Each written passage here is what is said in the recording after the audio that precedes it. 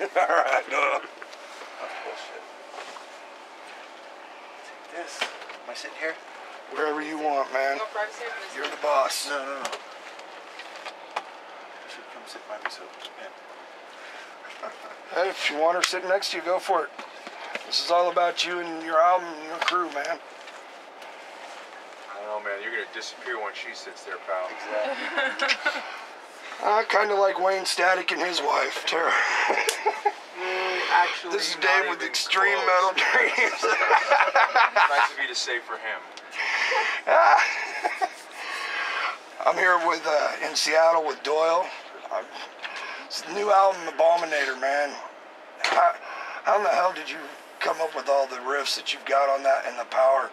Every single song on there is phenomenal, and that's hard for me to find on any band. Thank you. You just jerk around and wherever's comfortable to play, you use it. Now, you've been an inspiration in the punk scene, God, for quite a while now, since I can remember.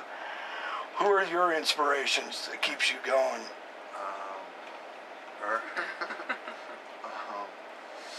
You mean like when I was younger? Even now. Now? More now, because with the way that you write and... The way I'm writing? I don't know. I write whatever, you know. I stockpile riffs and throw them together. And I give them to Alex and he makes them with the songs. I can't take credit for the song. I just make them. Okay. So, how did you put this lineup together after leaving Misfits to do this solo? Well, let's see. Alex, he sent me a tryout with a whole bunch of Cancer Slug songs on them, and it was the only one I sat there and listened to the whole thing. You know, he must have sent me 100 songs, and they were all great. You know, and got Graham from Michael Graves. Yep. And who else? Oh, Chud. Dr. Chud. I mean, come on, you got Dr. Chud on the... He's gone. Really? Yeah. So who's doing drums then? I got Tiny from TSOL. Flew in on an hour's notice before Damn. the tour and learned all the shit. So are you guys just finishing touring 2014 here in the States, and then what's planned after that? Don't know. Not sure, huh? Not sure. No European dates coming up? We had a tour set up, but the promoter ran off with all the cash. Been that happening quite a bit lately. So, is there bad feelings between you and the Misfits? Because I know they're coming in a few weeks. No. I like that look. That was a quick no. Anything you wanted to ask him there? It's your first time getting to meet him. That's all you guys got? Oh, no. Did you bring food? Shit, if she would have told me you wanted treats, I could have brought you all kinds of medicinal treats. I get medicinal. What kind of food do you like? Vegan food.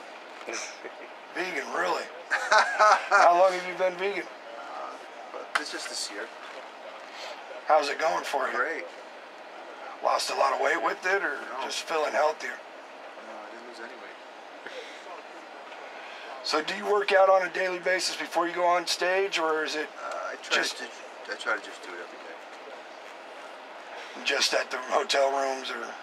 We got weights in the truck. Unusual. Not too many bands actually bring them A around. lot of them do. Be surprised. I know at Mayhem Fest we were having trouble finding weights for a lot of them to work out with. And it was pretty fun. What is your favorite food besides vegan? Pizza. Wow, man, right here. Pizza. Why is it always pizza? Nothing fancy. That is fancy. So, how'd you come up with the title for this album, Abominator? We didn't have one, and I was just driving down the street, and I wasn't even talking to myself, and for some reason I just said that word. And I slammed on the brakes and called my singer and said, "What do you think of this?" He's like, "That's great. The next song we do, that's what it'll be." So it was the last song we wrote. I noticed that you're getting pretty good reviews on this album quite a bit.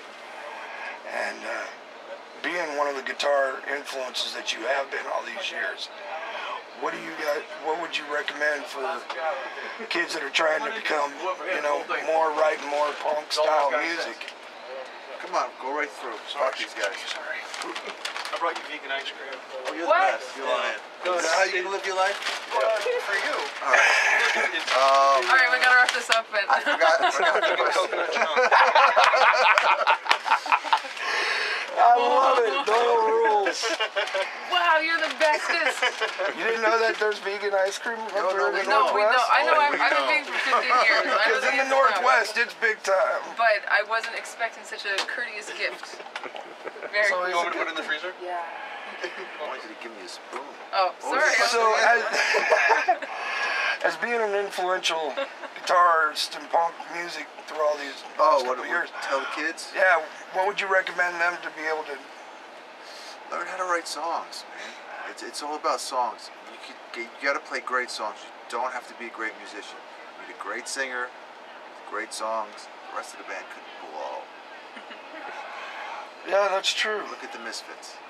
Well, now wait a minute, because I'm a Misfits fan when you were there, because I enjoyed all your guitar work. That's what really got me the most. Right? You can go through, man. Don't be scared, dude. Don't want to interrupt you. Working, man. So, yeah, there's a lot of punk bands that could come out. To me, the Sex Pistols were shitty musicians, but I thought they were good. The guitar player's great. I love Steve, their shit. Steve Jones is great. What are you talking about? I didn't really think he was that great of a guitarist. I just You thought think he I'm was. good? Fuck yeah. You got your head up your ass. You hear it here. I got the head Oh of my my ass. God. I Wow. know you're good. Sex Pistols, I'll take what you've done with the Misfits over the Sex Pistols. Wow. That's That's my just opinion. your taste, I guess. Huh? It's just you like the taste of shit. So, I'm sure you've seen all this stuff about Robin Williams' death. Right? And what Henry Rollins, being another very punk influential person, and what he said about being selfish, doing suicide and stuff, and he got a lot of flack. Do you think that was wrong of him to say that was being selfish with being a parent, or I don't know what the fuck you're talking about. I know what you're talking about, actually. Can I jump in? Absolutely. Please. I think everyone took his words, took them out of context, and then made a big deal about it, because what he said wasn't that he was being selfish. He was just saying that he understands where it came from. We need to all understand this problem a little bit more.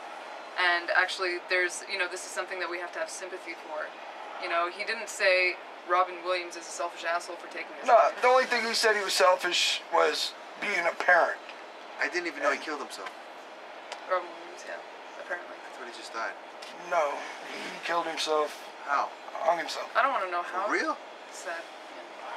Yep, and it was through, disease, depression that he had, and like you said, people did take it out of context. Yeah. Because what he said was, if you're a parent, you give up that right to just Right. give your life. And to me, for someone that's that influential in our punk movement from all these years, to have him say something that was just so perfect and being screwed out of context. Like right now, I can't really take any of your lyrics and say they're going to be bad lyrics for kids to listen to, but now Exodus is getting slashed really hard for their song Class Dismissed, because a kid is facing terroristic threat for the simple words of printing the lyrics up on Facebook for that song.